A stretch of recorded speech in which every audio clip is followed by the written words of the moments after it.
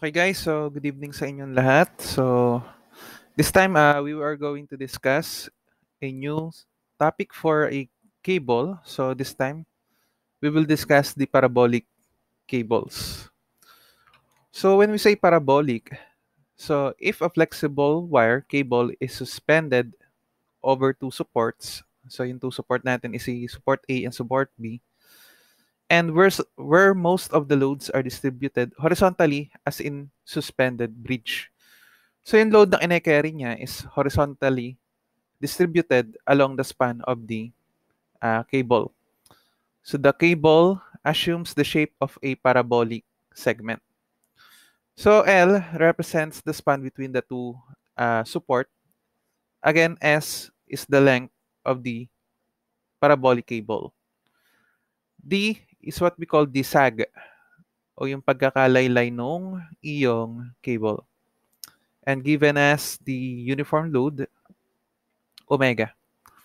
So guys, yung H dito sa equation na to, that is the tension at the horizontal uh, point or dito sa gitna. Kung symmetrical yan, dito sa gitna yung H. So ayan. Okay, so andyan yung tension H mo. And then yung T, so either of these two support. So T lang yan pareho. Okay? So for this parabolic cable, meron lang tayong dalawang cases na pwede mangyari. Una is ito, pantay pareho yung support. And yung pangalawa, yung isang support is much higher compared dun sa iyong isang support. Ano? So with this, ang mangyayari dyan, since hindi pantayan, so meron dyang isang point na mas mataas yung tension na kine-carry. So by analysis, alin ba dyan yung mas malaking tension na dadalhin? So syempre, nasa pinakataas or yung mas mataas na support. Okay, so the formulas that we are going to use for this topic. So tension at point O. So sinabi naman pala dito o nasaan yung tension. So tension at point O, so that is the H or dito sa lowest point ng iyong parabolic cable. From where yung equation niya is W or omega L squared over 8D. And for the tension at A, so this is pwede rin kay point B since pantay lang naman sila, pareho lang yung tension sa kanilang dalawa. So that is equals to T equals to the square root of H squared plus the omega times L over 2 quantity squared. So for the length of the cable, meron tayong dalawang pamamaraan para ma-compute ito. So una is using the approximate value or the approximate formula, and yung pangalawa, the exact value or the symmetrical for or applicable for symmetrical cable only. Okay? So itong dalawa pareho lang naman silang pwede mong gamitin kay symmetrical cable. So once na hindi siya symmetrical, doon natin gagamitin yung by integration. So di ba doon sa integral, nako-compute naman natin yung length ng cable o ng parabolic curve. Okay? So again, gaya nga nasabi ko nung una, itong dalawa, kahit hindi mo na ito sauluhin, so by equilibrium equation, pwede mo kasing ma-solve or ma-derive yung formulang yan. So ipakita ko kung paano. So ang gagawin nyo dyan guys is magsa-section tayo dito sa gitna. So this is good for the symmetrical only. So once na hindi siya symmetrical, there's another method or ganito lang din naman principle, magsa-section ka para i-solve yung mga or i-derive itong formulang to. So na nag-section kang ganyan, ano ba ang makikita natin sa diagram? Saan ba ako pwede magsulat? Okay lang, pawiin ko na to.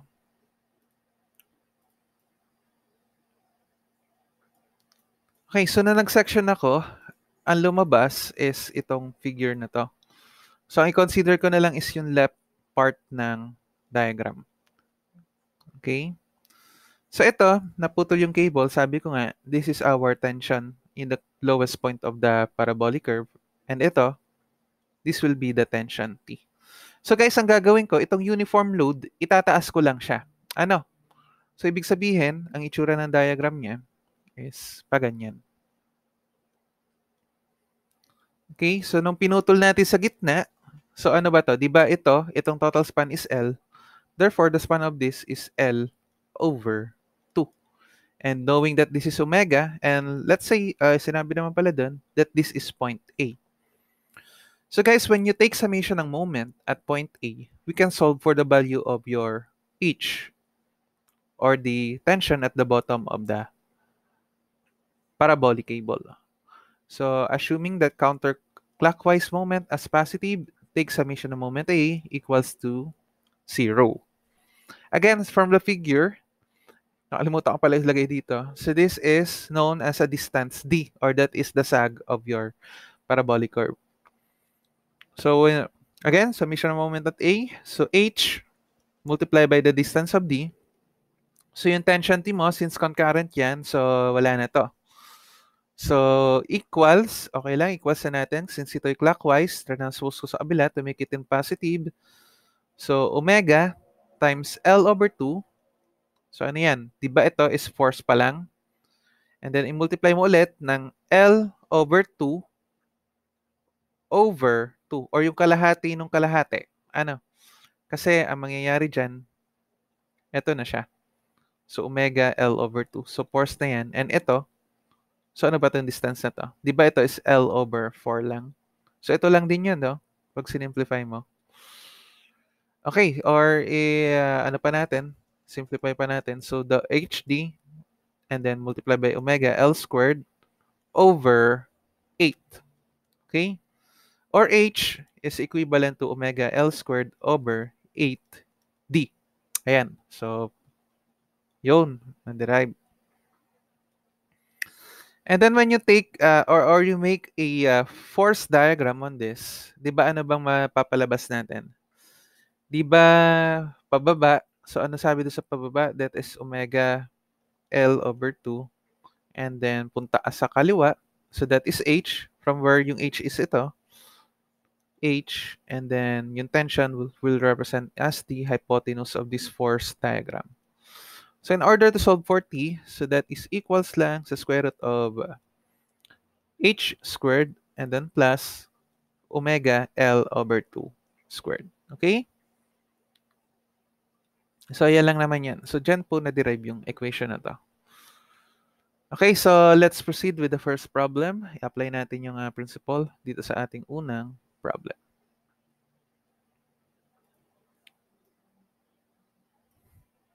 Okay, so hide. Pakibasa naman ako ng first problem natin.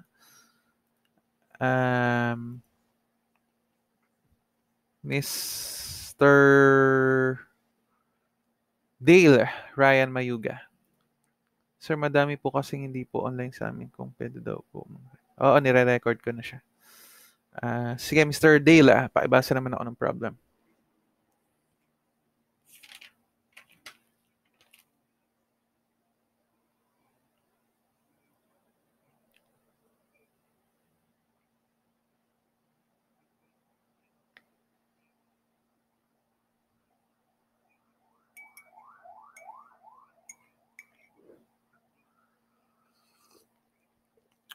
Okay.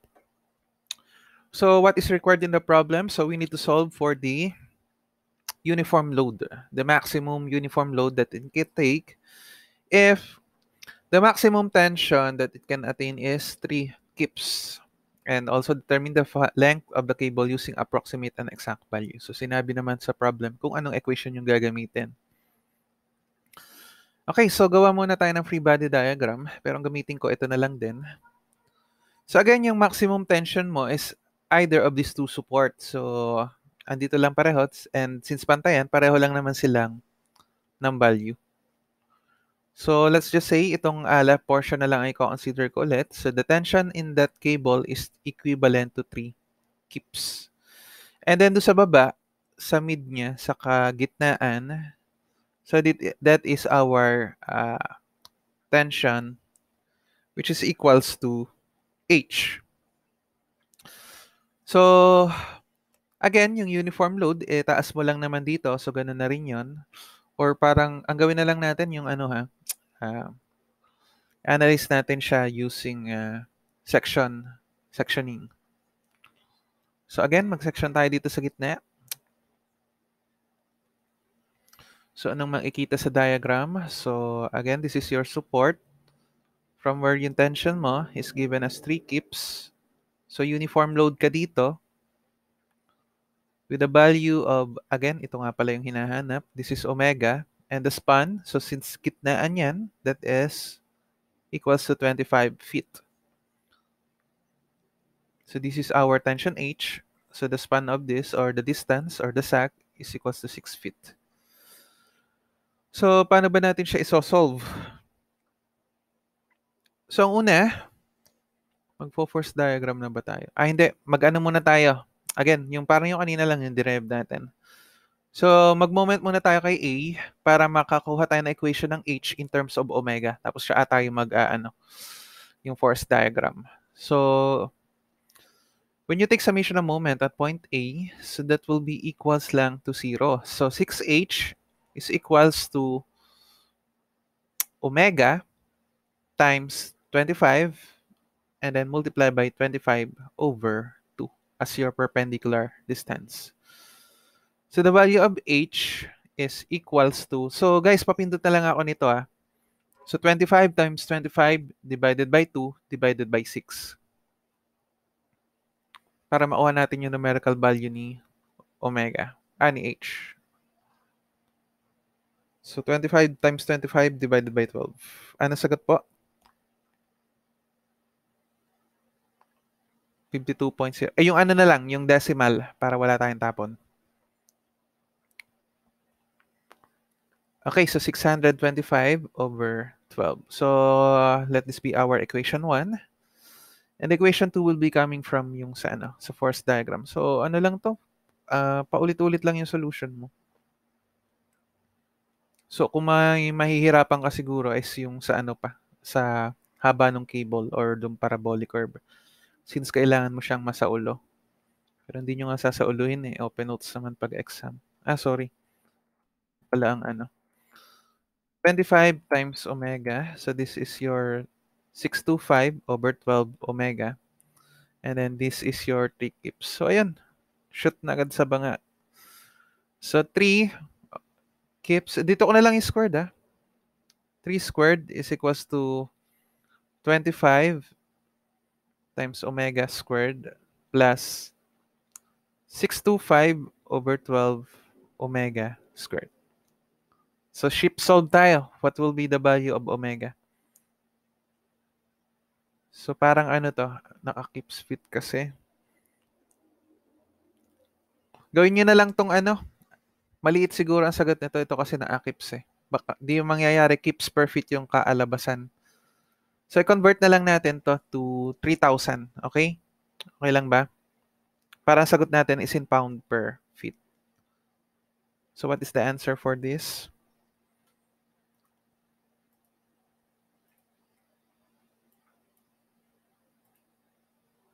Okay. Parang iisa lang yung sumasagot. Parang walang ibang napindot bukod kay Pasa ko na nga sa theory yun. 51.9274. Okay, so 9277 pounds. So this is the answer for the first part. And then yung sunod, lang naman siya, direct substitution. Kabisaduhin nyo lang yung equation, so mapapalabas natin yun. So saan ba natin pwede isulat? Dito na lang. So una is using the approximate method. Approximate method. So again, ano nga yung equation natin for approximate method? So di ba yung S is equals to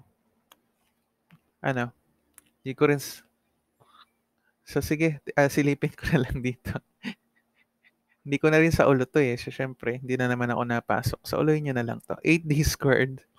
So plus 8d squared, kopyahin ko lang over 3l. And then minus 32d raised to 4 is 32d raised to 4 over 5l cube. L cube. From where yung L mo, that is the span between the two supports. So that is 50. And yung D mo, that is equals to 6. So guys, pa-substitute na lang ako. Hindi ko na isusulat para ma-maximize natin yung space. So, ang sagot natin dito is in terms of feet. So, if you're going to solve this using the approximate and exact value, kaunti lang naman yung difference eh. Point something lang. So, either of these two, pwede naman gamitin. Ano? If wala naman sabihin sa problem during exam. So, ano po sagot natin?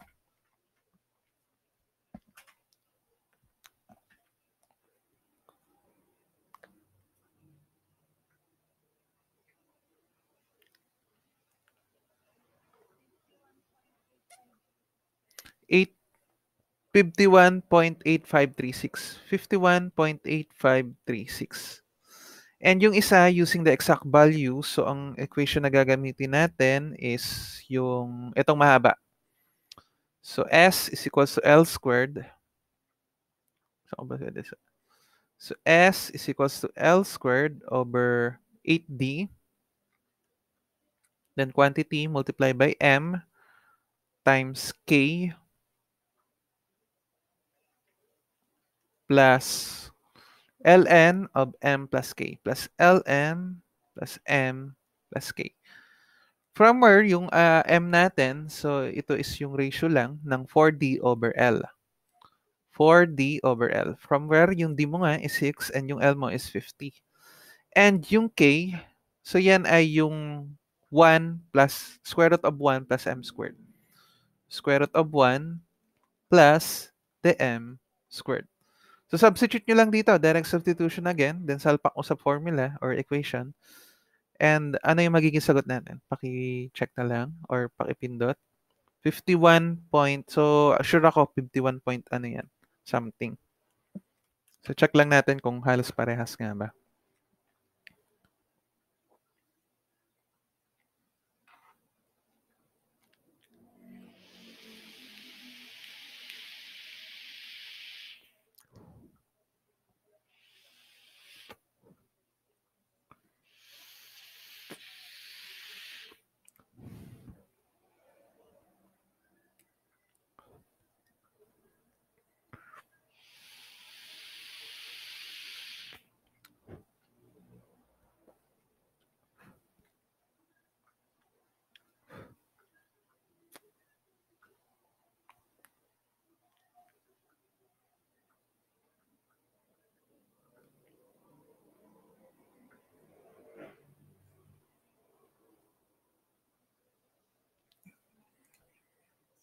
$51.8586. So, halos pareho lang ano. So, dun sa third and fourth decimal lang nagkaroon ng difference. And guys, ipakita ko na rin sa inyo kung paano siya isinosolve using the integral. So, di ba sabi sa integral nyo, that S o the length of the curve is equals lang sa yung lower limit na x1 and yung upper limit na x2 and then square root of 1 plus yung y prime squared. So, I don't know if tanda pa to. Si siguro familiar. Looks spam, sir. Looks familiar. Okay? And then, di ba yung ano ba yung equation natin ng parabolic curve? Di ba yun ay equals lang sa y is equals to k x squared. Tama? So, if you want to solve for the k for this case, di ba ang k is equals lang sa y over x squared. Okay? And then yung y, sabi dito, that is equivalent to 6.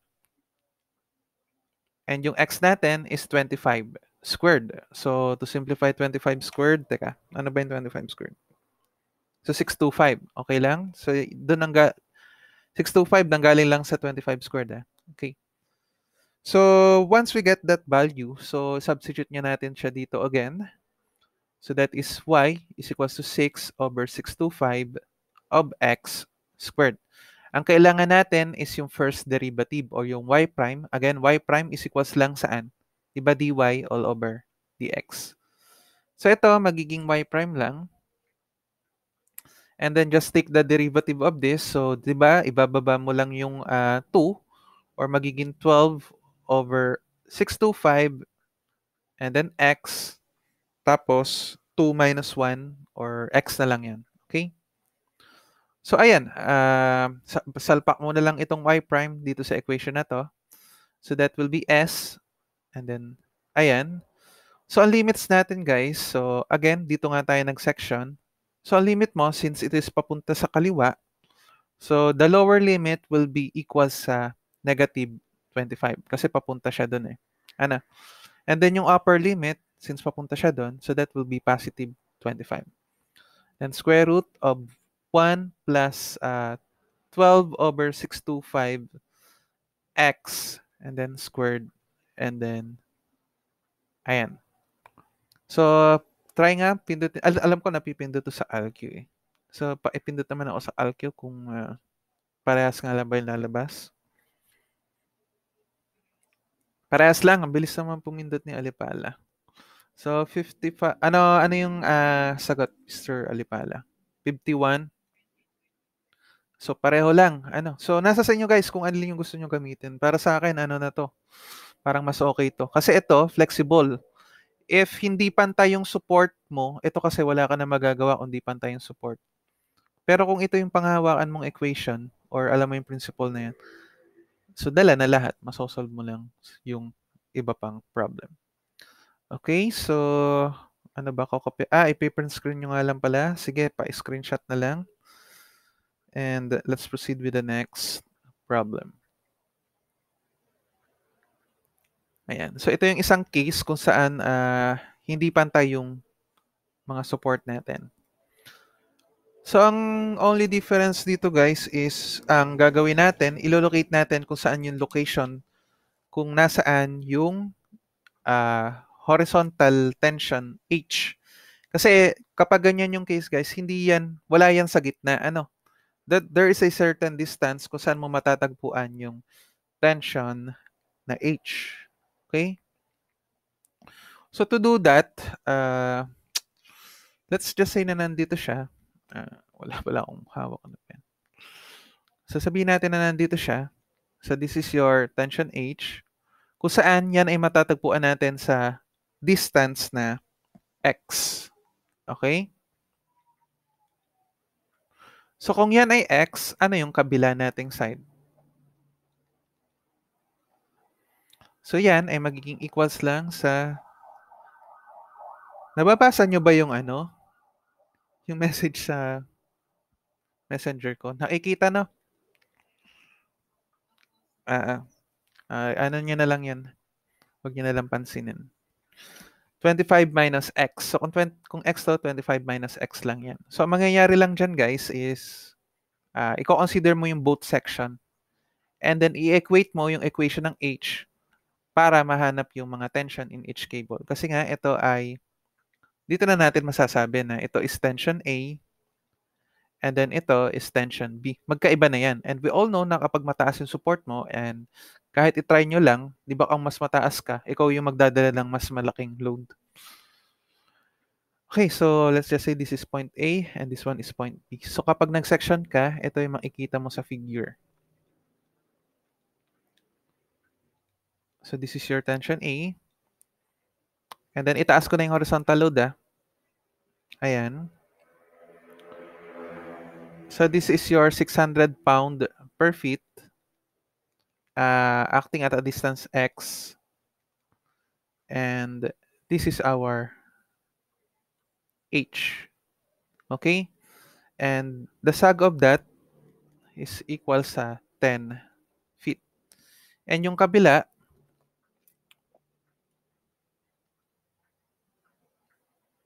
okay. So again, this is 600 pound per feet. And eto, so this is tension B. And this is your H. So pareho lang silang H.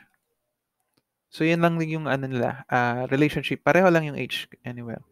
So this is 25. Okay, so unahin muna natin tong side na to. So this is point A again and this is point B. So the first equation will be coming from point A. So when you take summation ng moment at point A, the equation will be equal sa 10H is equals to 600 x and then multiply by x over 2. So, h can be computed as, okay lang, i-60 ko na. 60x squared over 2. Okay lang yun ibinaba ko lang to. And then cancel 60 and then x squared over 2. Or pwede rin namang 30x squared. So this will be our equation number 1. And equation number 2 will be coming from this point. So take summation ng moment at B. So assuming clockwise direction as positive equals to 0. So we will have a 25h is equals to 600 times 25 minus x and then 25 minus x all over 2. Or h will be equals 600 over 50. Tama ba? And then 25 minus x and then squared. So this will be our equation number 2. And then gaya nga nasabi ko kanina, equate equation 1 and equation 2 since pareho lang naman silang h, or the equation will be 30x squared is equals to 600 over 50 times 25 minus x squared. So what will be the value of your x? Paipindot naman.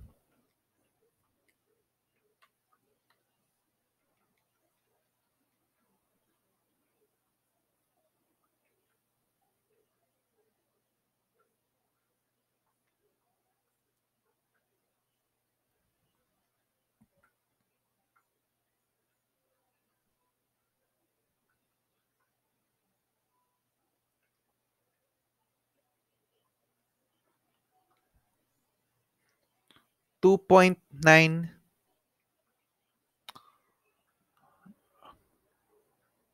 2.9686. So nakuha ng iba, napindot din. Pareho lang.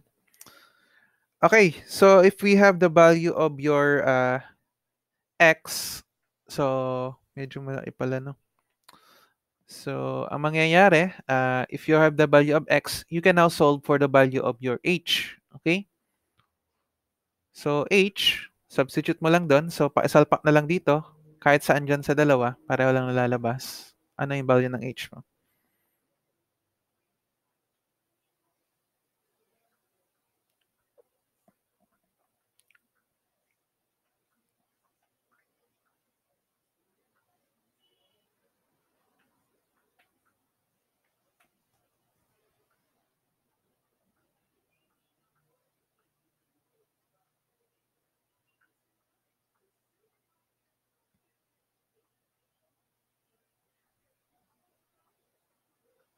Ano yun?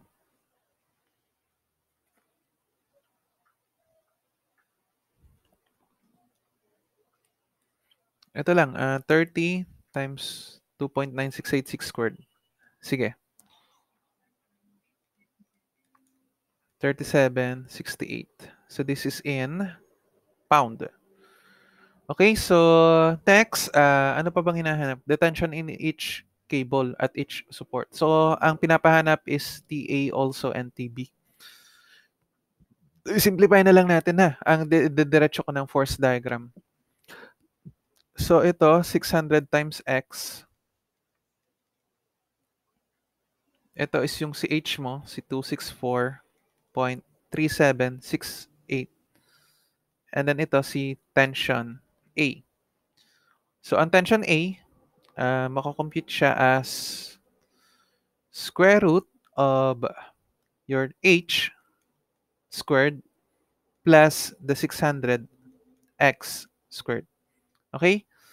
So, pakiano na lang ako ng sagot dito. And yung tension B, so ganun lang din. I-drawing ko lang yung force diagram niya. So, bababa ka dito. So, that is 600 times 25 minus x. And then, kakaliwa ka dito of a value of H. And then, ito will be your tension B.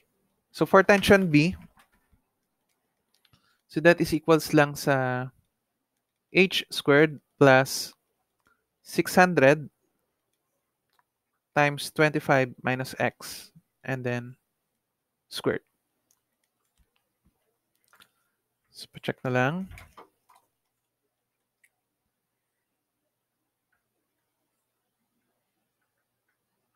May nag-chat yat.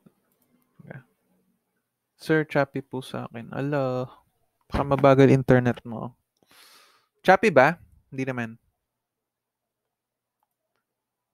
Ah, sige. Ano naman ako ng TA. Ano nga yung TA?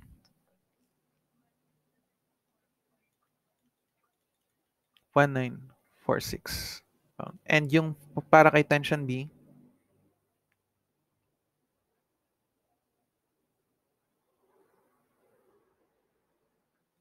okay.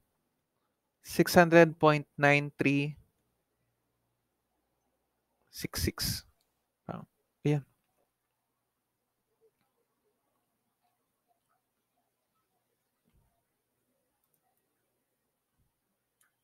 Okay na yun.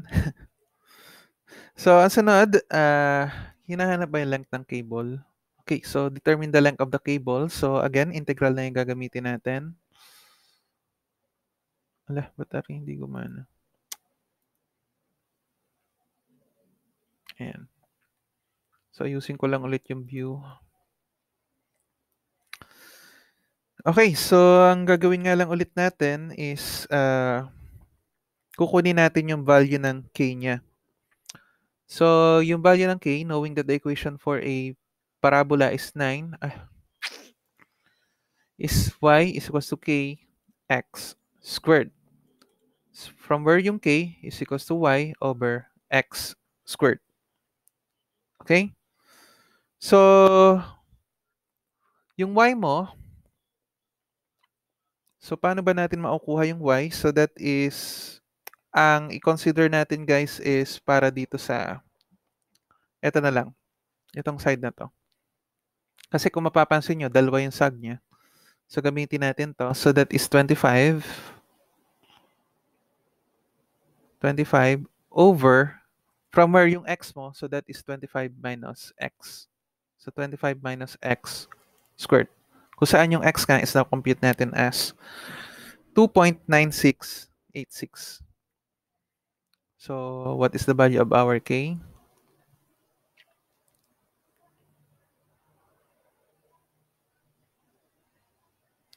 0.0515.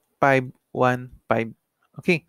And then, by applying again the equation for the s, so that is yung upper limit mo. So, since sorry, yung lower limit mo, since itong x mo is nandito sa side na kaliwa, so that is negative 2.9686. And then yung taas, so that will be yung 25 minus x. So, ano ba yung 25 minus 2.968? 25 minus 2.9686. So that is 22.0314. And then square root of 1 plus 0.0515 and then x squared. Nasaan nga ba yung squared? Sorry, nasa labas. Ayan.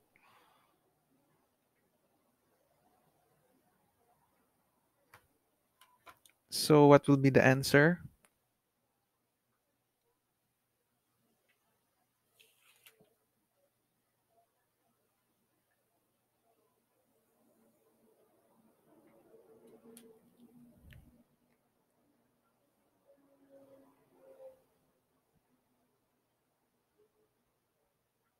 One plus, ayun, 25.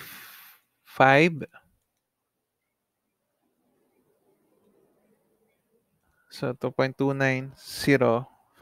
Okay, so medyo ano pala, hindi accurate yung drawing natin. So 10. Oo nga, hindi rin kasi 25 na to. Okay, so this is the answer.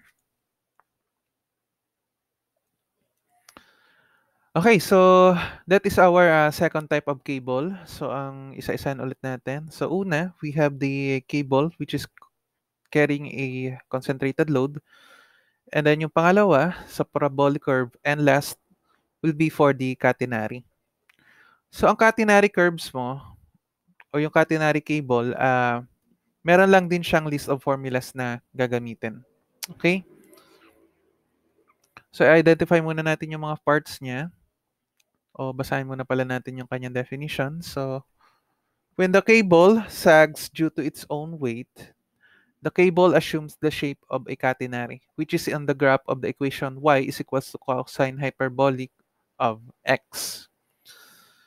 So, anong nangyari dito guys? So, again, meron kang T1 and T2. And then yung uniform load mo is acting along dun sa shape ng iyong cable. So, meron ka ditong S1 and S2. So, this is the length of each cable. So, nahati siya somewhere here. And then, dito sa gitna, hindi siya necessarily gitna. So, somewhere here at this point, meron siyang displacement na C. So, at this displacement, yan yung gagawin mong reference para ma-determine yung inyong y sub 1 and y sub 2. And the distance between this support papunta doon sa C, so that is denoted by x1 and x2. So dito, at dito yung 5 formulas na gagamitin natin. Kung saan yung tension at lowest point. So again, dito pala, lowest point pala to. So ito, ang tension dyan is tension H. So parang yung kanina lang do sa parabolic curve cable. So ang tension sa kanya is H is equals to omega times yung displacement mo na C. And then the tension in the cable 1, so that is omega times yung y1 mo. Or that can be also equals lang sa square root ng H squared multiplied by the quantity of omega times S1 squared. And for T2, so parang si T1 lang siya, nabaltan lang yung ilang variable sa kanya, yung y1 naging y2 and yung S1 naging S2. Okay, so yung y1 natin can be computed as y1 squared is equals to S1 squared plus C squared. So as for the y sub 2, so magiging 2 lang yan. And last will be for the x distance. So that is x1 is equals to C times ln ng y1 plus S1 over C. Then quantity or yung for x2, that is x2 is equals to C times ln times y2 plus S2 over C. Okay, so ano itong sunod natin? So isolve natin itong susunod na problem. So a uniform cable weighing 15 Newton per meter is suspended from point A and point B. The force in cable is known to be 500 Newton. Calculate the force in the cable A. Okay?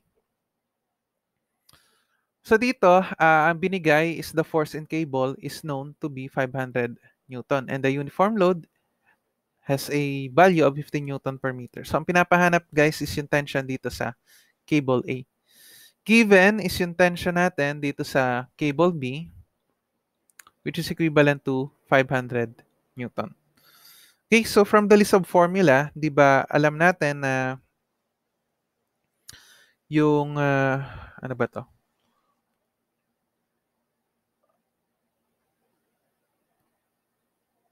Y1 sub C. Okay, so, di ba yung TB natin is equivalent sa omega times Y sub 2. And yung Y sub 2 natin, di ba ang Y sub 2 is ito? Nasaan ba yun? Teka lang. Palitan ko lang yung kulay para makita.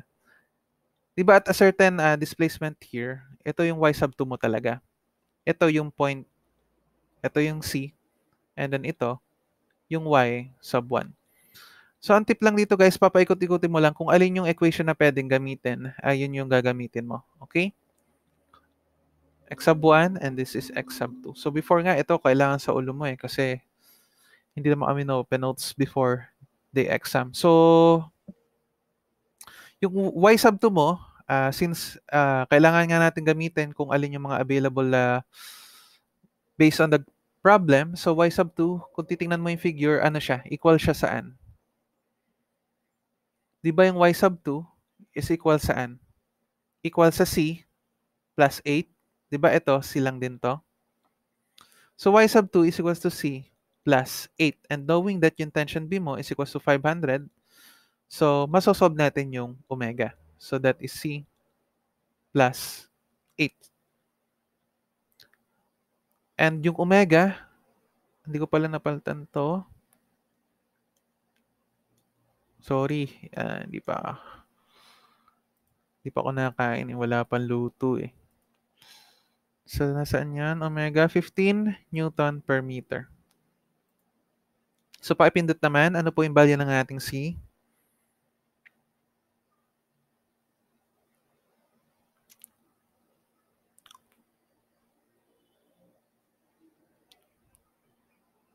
$25.30. Sakto po. Mm-mm. So, 25.33333. Alas 8 na. Meter. Okay.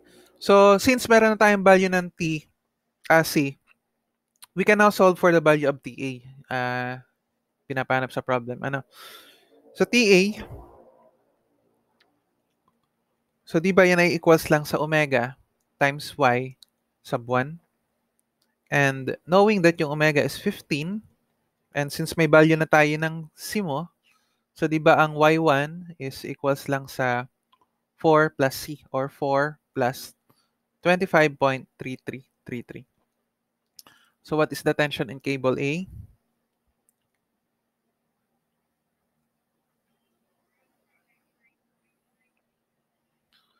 $439,995. Okay. So may nakuha na tayong isa. Next is to determine, calculate, ito pala, yung span L. So ang kailangan nating mahanap is yung distance x1 and x2. Kasi nga ito yung total span. Okay, so from the list of the equation, alin ba yung pwede nating gamitin? So tingnan mo lang mabuti based on the diagram. So may ano ba tayo? Y1?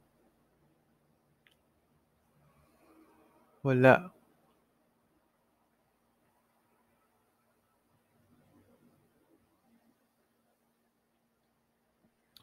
So ang S1, ito.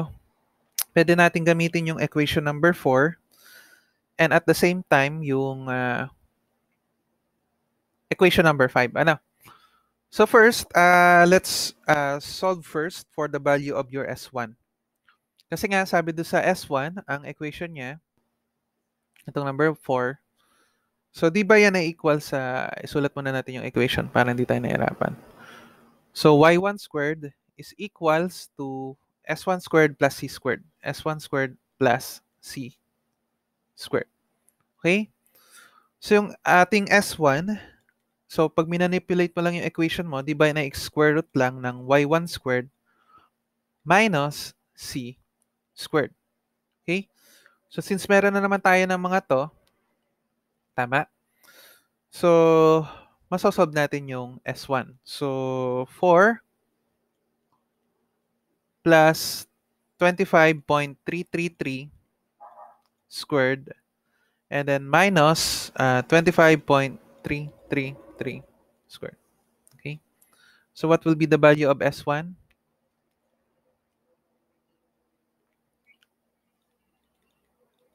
7874 meter. Okay, so since we have now the value of S1, we can now solve for X1. So using the fifth formula, so that is Selene of y1 plus s1, y1 plus s1 all over C. Okay, so yung C, 25.3333. And then ln of y1. So ang y1 nga natin is 4 plus 25.333. Hindi ko pa ginawan 29. And then plus 14.7874 all over your C na 25.3333. Okay, so what is the value of your X1?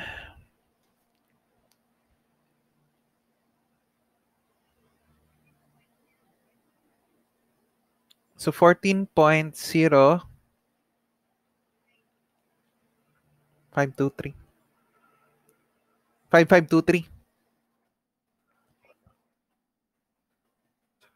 sorry, 0.523.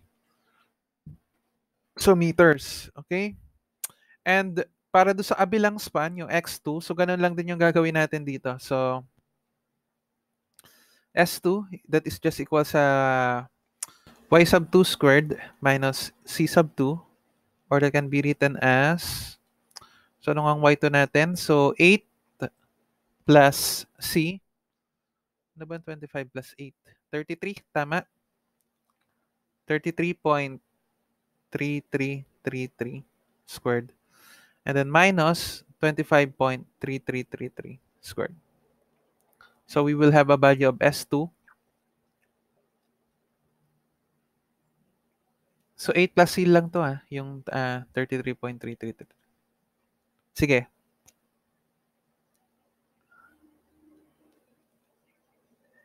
.6641 meters.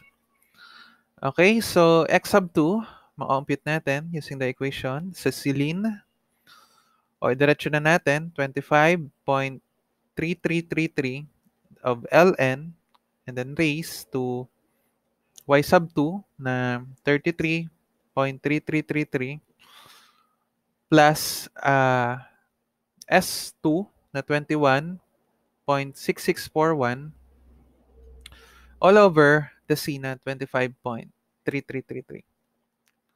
So what is the answer?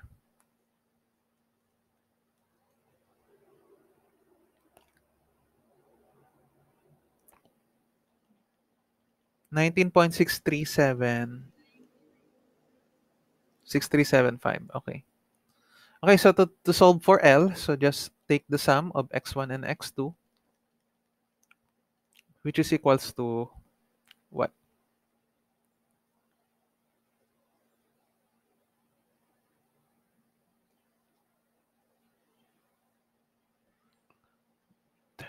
33.66898. Okay, so good. 33.6898. Okay, so ayan lang na. So yung topic naman ng cable, ano lang no? Medyo madali lang. So kaya nyo yan. Okay, so that ends our discussion for the cable. So tomorrow, start tayo ng arches. Okay? So magbaon na lang ako sa inyo ng isang sample problem. Okay? So hanap lang ang problem dito. Sige, isend ko na lang dun sa... Pwede ba mag-send ng attachment dito sa Google Meet? So, isend ko na lang doon sa mga class representative, and then isend nila sa inyo para matry nyo ma-solve yung problem. Okay, guys. So, thank you. So, see you tomorrow. So, same schedule tayo, ha? Thank you. Pagkain na kayo.